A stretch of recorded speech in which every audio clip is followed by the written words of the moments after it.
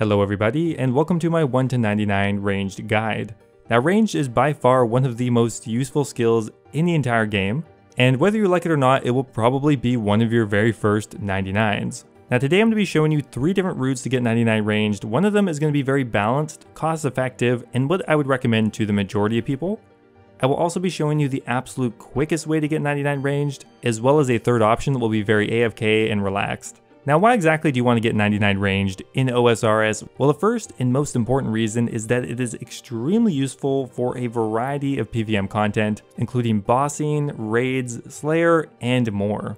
Leveling up your ranged level will actually increase your max hit, your accuracy, and just your overall DPS. So it is incredibly helpful to get a high range level, and it will unlock a ton of bosses, a ton of quests, a ton of content, and you just really want to level up your ranged. Now the highest level quest requirement for ranged is fairly low, which is level 60 ranged. However, for the majority of players, you may actually need a higher range level just to be able to kill the bosses, even though it isn't a requirement. The highest diary requirement is actually only 70 ranged, so there aren't actually many high strict requirements for ranged, but a bunch of recommended ones.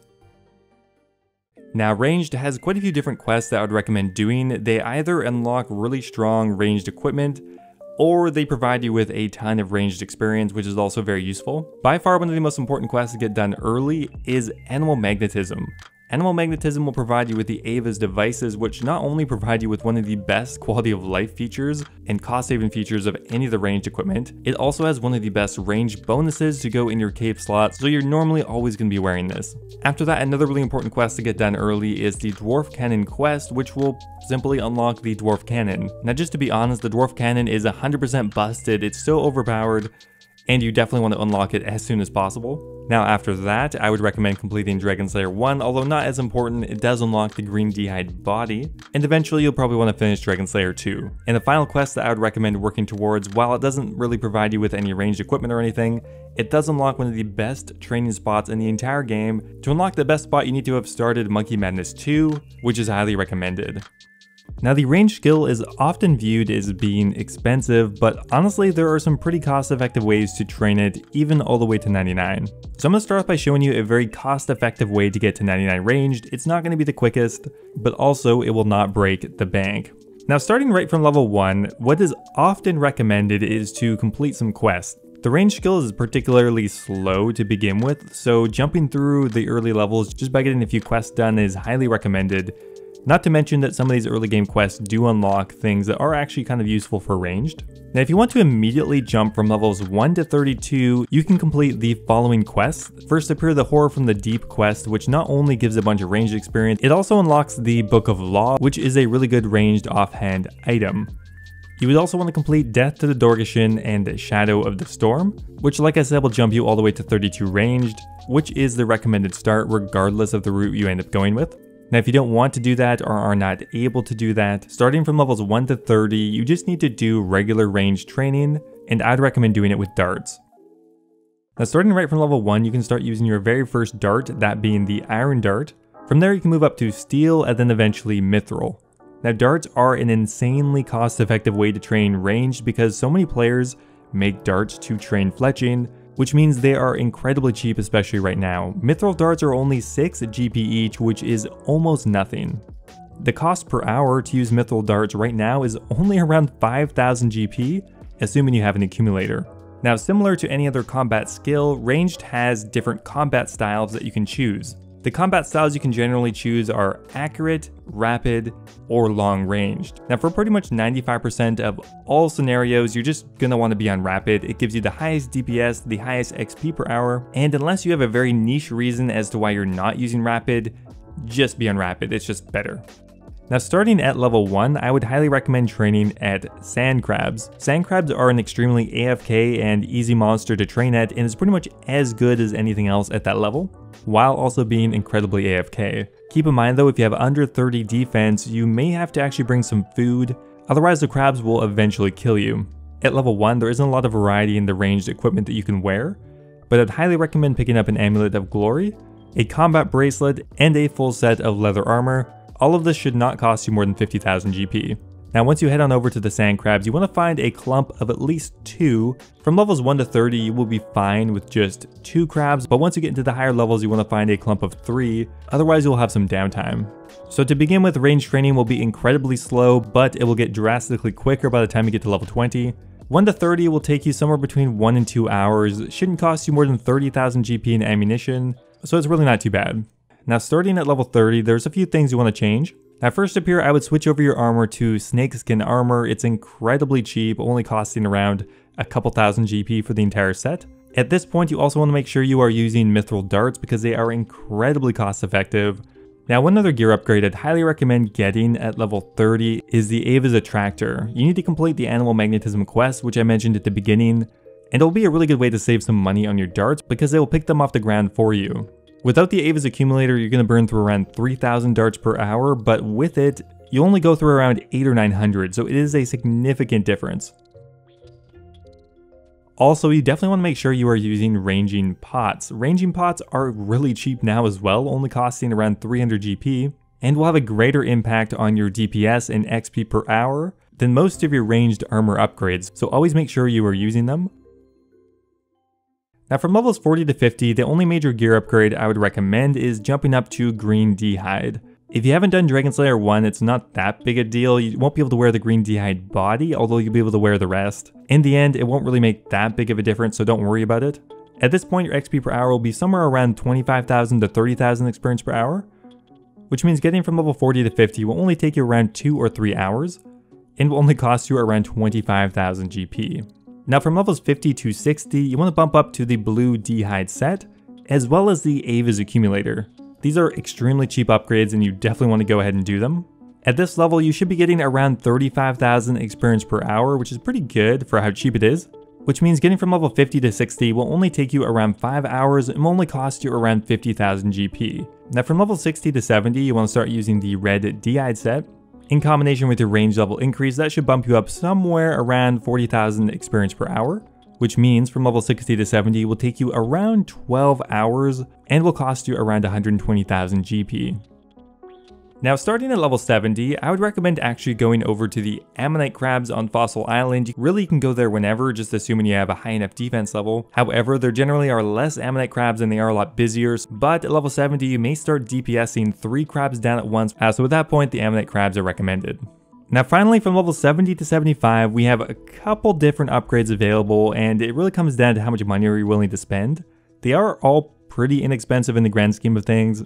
But at level 70, first appear, you definitely want to upgrade to black d'hide. Now additionally, at level 70, you can start wearing god d'hide, which if you can, I'd recommend upgrading your coif and your boots. That'll be a fairly significant upgrade because currently we're only wearing snakeskin. Now other additional upgrades you can consider are going for Barrow's gloves. Other options are a Book of Law, which will help a little bit. And finally, you could also upgrade your black d'hide body and chaps to the god d'hide variant. Now from level 70 to 75, you're going to be getting around 45,000 experience per hour, which means those levels will take you around 11 hours, but will only cost you around 110k, which is not that bad. That means going from level 1 to 75, just killing crabs will only cost you around 350k in total, which is incredibly inexpensive, but will take you around 33 hours. Now darts really are an amazing and cost-effective training method, but one thing we have to keep in mind is, well, as of the recording of this video, there is a looming equipment rebalance that could be coming through for the blowpipe as well as darts. So there are definitely some other good options that you can use just to train on sand crabs, or really anything else you feel like shooting for that matter. Starting at level 50, you can start using a magic short bow imbued with either rune arrows, or if you want to be a real baller, amethyst arrows. This is a really good option for really anywhere in RuneScape and will get you actually a bit higher experience per hour through most of those levels, but it will cost more as well. Another good option is at level 61, you can start using a rune crossbow with broad bolts. This also has a Slayer level requirement of 55, and is just a good thing to unlock anyway if you ever plan on killing anything with a high defense level. But this will also give you a fairly comparable experience rate at sand crabs. Now starting at level 75, you unlock the Titan of range training, and that is the Toxic Blowpipe. Yes, we don't really know the future of the blowpipe, but based on the information we have today, it is probably still going to be a powerhouse weapon. But pretty much from this point onwards, if for some reason you're looking at this in a year's time and the blowpipe is just terrible, maybe try out the magic short bow imbued. Now what I would recommend to the majority of players is starting at level 75 to start training Slayer if you haven't already started. Leveling your ranged passively while also training Slayer is a really good option, and if you plan on doing Slayer at any point anyway, this is just really the way to go. In most cases, you're going to get 99 ranged quite a bit before you get 99 Slayer, which means it is good to get started early. Now when you are training Slayer with ranged, there are two big cost factors that normally add up, and that is the cost to use the blowpipe and the cost to use the dwarf multi-cannon. Now you don't necessarily have to use both of these, but they will speed up both your range training and your Slayer training, and realistically this is one of the best uses for your money if you do have it. If for any reason any of you guys have an armadillo chain screwed on, definitely just sell that and invest it into cannonballs. It's going to be a better use of your money. Now that you are on your way to 99 ranged, you have pretty much unlocked all of the ranged gear in the game, but I wouldn't recommend buying all of it. Now the gear setup I have on now is by far one of the most recommended ranged setups, pretty much all the way to 99 ranged. Everything after this is just very minor upgrades, and the equipment gets really expensive. Now if you don't already have it, I recommend getting a full set of God D-Hide, the coif, the body, the chaps, and the boots. It is highly recommended at this point to have Barrow's gloves, but if you don't, you can wear black D-Hide, that's okay too. Now the Archer's ring is generally around 3 or 4 mil, and when you imbue it with Nightmare Zone points, it becomes a very strong ring, so you should definitely buy it around level 75 if you can. And the final most impactful gear upgrade is a Necklace of Anguish. Right now these things are fairly cheap at only 10.7 mil, and while it is not required to get on your way to 99 ranged, it is one of the most powerful upgrades in the game, and you should prioritize this if you do have the money. Now the cost to use a cannon non-stop for an hour is around 500k per hour. That's assuming you throw about 3,000 cannonballs. Now the cost to use a blowpipe per hour with mithril darts is around 300k, and with adamant darts it's about 340k or something like that. So altogether, cannoning and blowpiping your Slayer task will be about 800k per hour, which is quite expensive. However, we do have to keep in mind that you will be getting a lot of that back passively through Slayer drops. Not to mention that you're also training a very slow skill that realistically, even if you don't do it now, you're probably going to train it mostly through ranged anyway. Now Slayer has quite a few really good cannonable and blowpipeable tasks, if that's a word. For example, stuff like Bloodvelds, Calfights, Dagonoths, Sukwas, Greater Demons, Trolls, Black Demons. I mean, you can get away with a lot because the blowpipe is kind of overpowered, but those are some options. And not to mention that even if you are training melee, you also will often use a cannon anyway, which will get you passive, albeit kind of expensive, ranged experience on the side. Now if you really don't have the money to start dumping a ton of money into both the cannon and blowpipe, there are some areas that you can just camp, not necessarily on a Slayer task, that will usually allow you to break even or just lose maybe a minor amount of money on both the cannonballs and the blowpipe. Some really good options are Ice Trolls in the Fremennik region, Elder Chaos Druids in the Wilderness, although that is obviously in the Wilderness, so that will also kind of suck. And another really good higher level one is actually killing Locust Riders. You can only kill these after completing the contact quest, but you can actually make money, usually cannoning them and blowpiping them, which is pretty rare. Now the general experience per hour you get from both the blowpipe and the cannon at the same time is usually somewhere between 100k and 150k, but once you get up to the higher levels, I've gotten actually close to 200k per hour, assuming you're really paying attention. That means going from level 75 to 99 using purely the Slayer route will take you around 90 to 95 hours and has an upfront cost of 70 mil, assuming you're non-stop using blowpipe and cannon. Now we have to keep in mind that a lot of that you're going to get back, and the amount of money you get back here is really going to depend on what Slayer monsters you kill. So it's hard to give a definitive number here, but I'm going to do it, and I'm sure some people are going to tell me I'm wrong here, but let's just say you get half of your money back from Slayer drops. So even though this is actually kind of an expensive option for a balanced route, it is still recommended in my mind because it will get you into the lower 90s for Slayer, if not higher if you choose to use a bunch of different combat styles as you go for 99 Slayer. So in the end, going to 99 Slayer using the balanced route will take around 128 hours and will cost somewhere between 30 and 40 mil, although again that's going to vary a lot. But we can't forget we're going to be gaining a ton of Slayer experience, which is kind of hard to put a price on that, but I think it is worth 30 or 40 mil. Okay, so I think it's about time we go over the second route now. Now the cheap, easy, and AFK route, as I like to call it, is pretty damn similar from levels 1 to 75. However, from 75 to 99, instead of, well, training Slayer with a blowpipe and cannon, which granted is actually fairly costly, you can opt to just go train in Nightmare Zone. Nightmare Zone is incredibly AFK, minorly profitable if you account for the herb boxes you can buy at the reward chest, and reasonably decent XP per hour. Now the weapon we're going to be using is the Magic Shortbow Imbued, and you do want to bring the best gear that you have, so an Anguish is recommended, an Archer Ring Imbued, an Assembler, and either full God D'hide, or if you do have it, full Elite Void is actually a bit better, but God D'hide will work just fine.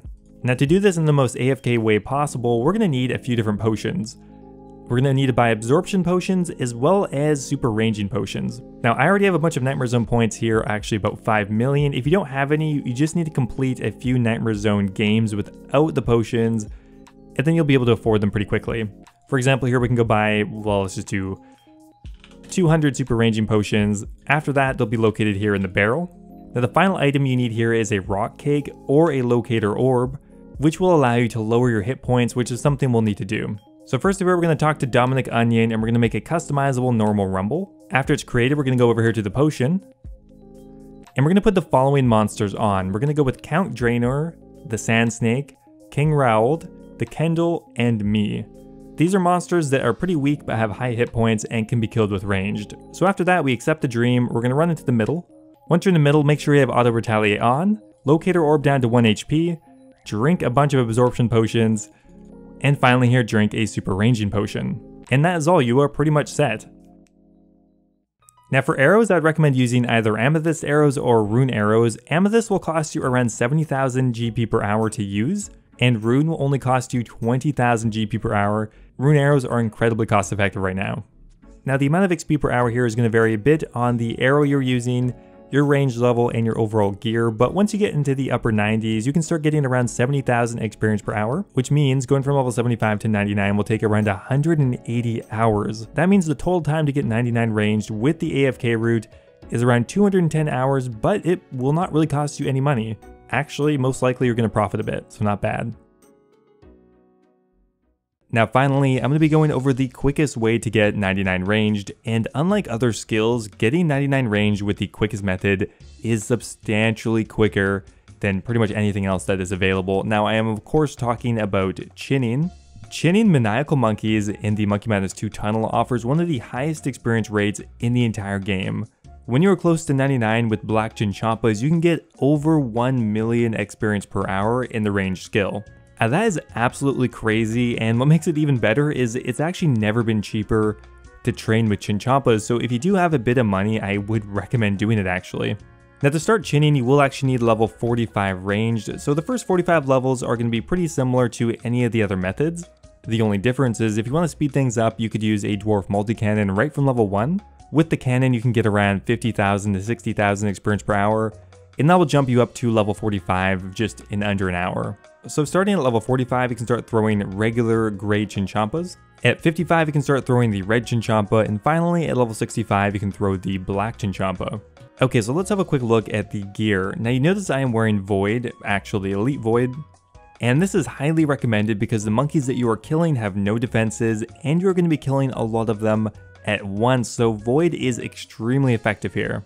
If you really don't want to get Void, you can get away with just Blessed D'hide, but it is actually going to be substantially worse. Now another almost required piece of gear is the Necklace of Anguish. This actually boosts your DPS a substantial amount and your experience per hour by I think like 10 or 15%. If you can't afford the Anguish, I don't think you can afford chinning, so I would just get it.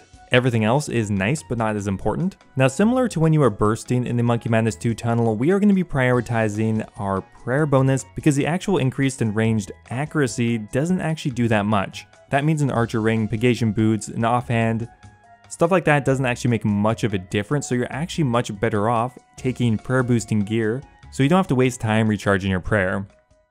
So right now I am pretty much wearing the best in slot items. You want a Ring of the Gods imbued, Devout boots, a Book of Law, an Assembler, and ideally a Rada's Blessing 4, but that's pretty minimal. Now for the inventory, we're mainly going to be bringing Divine Ranging Potions and Stamina Potions. Now the Staminas are kind of required because we're going to be running back and forth a lot. Now another item I'd highly recommend getting if you don't have it is the Bone Crusher. The Bone Crusher is amazing here, not only because you're going to get a lot of passive prayer experience, but also it actually can make this a lot more AFK. When you are chinning, you are outputting such a large DPS that if you throw the Bone Crusher necklace on just for a minute, you'll pretty much recharge all of your prayer because you're killing so many monkeys in a very short period of time. You want a light source, so the Kandarin headgear is very good. If you haven't completed Monkey Madness 2, you also need to bring a Gree, and also I'd bring a teleport out. The Royal Seed Pod is good, but anything else will work. Also, finally, an emergency prayer potion. So we're going to be going to the exact same spot that we did in the magic guide. It is a bit different for everyone, but if you start following my route and hit a dead end, there's usually only one other option to go. And as I mentioned, you do need to have at least started Monkey Madness 2, and you will already have your route planned out, so just make sure that you remember it from when you did the quest. Now, one other quick tip is to not bring your entire stack of Chinchompas at once. Now, if you die here for whatever reason, you will lose all of your Chinchompas, regardless of whether they would protect over an item or not. They instantly flee, you can't get them back. So if you bring your entire stack of 30,000 black Chinchompas and you die, you are going to be very sad. So don't do that. I'd only bring a couple thousand at a time. So once you're here, you will have to probably hop worlds a couple times, but once you find an empty world, go down, protect from melee, and run into the bottom right corner. Now, by far the best strategy for killing the maniacal monkeys is using a hit and run strategy. This will increase your XP per hour fairly substantially, and I would recommend doing it because you are spending quite a bit of money on the chins. Now, if you just want to AFK, you can do that too, but your experience rates will take a hit. So I personally do it in this little corner here. You need to find an alcove where you have kind of an X formation. This here is a spot I normally use. I just put some tile markers on the wall just so it's a little easier to click back and forth. You want to make sure you have auto retaliate on, and then pretty much after every attack, you just move. You'll automatically attack after every movement, and you'll get into a rhythm very quickly. This is the best way to do it because after every movement, you're going to stack more monkeys on the exact same tile, which means you're always going to be hitting the maximum amount of monkeys whenever you attack, which really does boost your XP per hour. Now, while you are throwing Chinchompas, you always want to make sure you have a Divine Ranging Potion active and a Stamina Potion just because you are running back and forth so much. Now, additionally, you want to be praying Rigor, or if you don't have that, at the very least, Eagle Eye. Now, because here you pretty much have access to unlimited prayer, you don't really need to worry about your prayer draining so quickly. And if you did bring prayer boosting gear, it's just going to be a lot slower than normal. So there are two ways to restore your prayer here. If you don't have a Bone Crusher, you do need to just pick the prayer potions they drop off the ground. This will slow you down some and make it a lot less AFK, and that is why I would recommend the Bone Crusher. If you have the Bone Crusher, once you get down to around 20 prayer or something like that, just equip it, and then you just need to wait about 40 or 50 seconds and all of your prayer will be restored. Now keep in mind the Bone Crusher is actually going to be buffed in the near future, which means there will be no delay between when you equip it and when you start restoring prayer points. Just in case it wasn't clear, you do restore a prayer point whenever you kill a monkey, and because you are slaughtering them so quickly, you get a lot of prayer back. Now, throwing Great Chinchompas are by far the quickest XP per hour at that level, and you're going to get around 250k per hour, although you can get higher. That's a bit on the lower end, which means you're going to need around 1,000 Chinchompas to get to 55 ranged. It will only take you around 30 or 40 minutes, and will cost you around 800k. Now, starting at 55, you can start throwing the red Chinchompas. Now, you can pretty much throw these all the way to 99 if you want, or if you truly want to go with the most expensive route, you can switch over to black Chinchompas at 65. Now, because gray Chinchompas aren't nearly as popular, they're actually really not cost effective, so I would never throw a regular gray Chinchompa past level 55. If you want to do this in the most cost effective way possible, just throw red Chinchompas all the way to 99. Now, the XP per hour is going to increase substantially as you bump up through the range levels, which means giving an accurate XP per hour is a bit hard. The XP per hour from red Chinchompas is going to scale up from around 400k per hour at the lower levels, all the way up to around 750k to 800k per hour at the high end. But even if you average around 600k per hour throwing red Chinchompas, that means it'll take you around 20 to 25 hours to get to 99 and will cost you around 50 to 55 mil. Now, the amount of Chinchompas you need is going to be somewhere between 40,000 and 45,000, which at today's prices really isn't actually that bad. 50 to 55 mil for 99 ranged using one of the quickest methods is actually insane value. And the only reason this isn't really just the recommended route is because Training Slayer is just so strong. I wouldn't really say this route is limited to just ultra wealthy people. Now, if you do want to go with the most expensive route possible, at 65 you're going to switch over to black Chinchompas. At level 65 you're going to start at around 500k per hour, but as you get into the higher levels, you can get up to or over 1 mil per hour experience, which is kind of insane. This means going from level 65 to 99 will only take you around 17 hours, or somewhere between 15 and 20, will cost you around 75 to 85 mil, and will require you to throw around 30,000 to 35,000 Chinchompas. Now, one other thing you can consider while you're training with Chinchompas is that you can actually throw Chinchompas on defensive mode and gain defense experience. This will actually be one of the quickest combat training methods in the game for defense, and while it will slow down your ranged training, I did this to 99 ranged and ended up bumping up my defense level by about 20 levels. The XP per hour for defense is kind of insane. You can get up to around 300k per hour. So in the end, how did these methods compare? Well, there's a pretty big variance in the amount of time and of course the cost. The cheapest option is extremely AFK. It's going to take you over 200 hours, around 210, but won't cost you any money. Actually, probably you're going to make a bit of money. Now the middle route will take you around 128 hours, will cost around 35 mil, although that's a little hard to ballpark, but will get you a ton of Slayer experience, so it's highly recommended. Again, most people are going to train Slayer eventually anyway, so the balance route is usually pretty effective. Or finally, optionally, you can go with the absolute quickest way to get 99 ranged, and it's really quick. You can get 99 ranged done in around 20 hours for currently a cost of around 80 mil if you go with Black Chinchompas. So a lot of different options here. Obviously, you can split the difference always somewhere in between, but those are my favorite routes. Anyway guys, that is going to be it for my ranged guide. I hope you guys enjoyed it. Let me know in the comments what skill guide you'd like to see next, and maybe we'll get around to making it. Now before I go here, I'm going to go give a massive thank you to all of my members over on YouTube. A huge thanks to Timothy Chen, Cappy, Guy Fox, Valhalla Lad, Brian Robinson, Brad Sings, Ocelot, and Kush Patel for all subscribing at the Dragon tier membership. You guys are awesome, thank you. Also thanks to All Things Gaming, Birdbot, Base Titch, and Red Kamikaze for subscribing at the Runite tier. As always, if you guys are looking for another way to support the channel, becoming a YouTube member is an awesome way to do so. You can become immortalized in my videos, get access to a video release schedule, as well as get a custom role in my Discord server. Anyway guys, thanks again, and I'll see you next time.